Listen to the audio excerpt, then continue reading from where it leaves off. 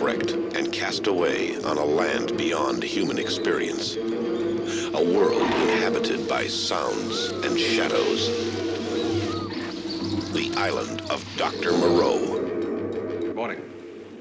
We haven't met, officially that is. I'm Dr. Moreau. Andrew Braddock, sir. Has he come for your work? No. Just till the next ship arrives. The island was a Garden of Eden, a tropical paradise, and a trap. Because here, a bizarre civilization was growing. What happened to Mr. Braddock? Well, those creatures, what are they? You go back to the compound, that way. What were they? What were they?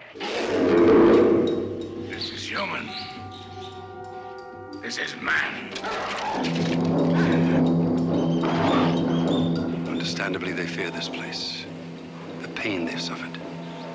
And when they revert, they bring back into their brute lives the memory of that experience. Their human legacy. You will explore that in the battlefield and bring back the knowledge. The ultimate knowledge. No! You see, it's happening already. No! No!